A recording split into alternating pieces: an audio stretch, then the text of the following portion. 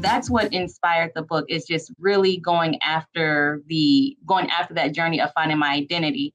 But once I went through that journey, I also noticed that there are other moms who were just like stuck in the role of mom, and they felt like they felt guilty. They felt that mom guilt, that they couldn't do the things that they really wanted to do because, it wasn't part of being a mom. My mom was a very, very strong woman.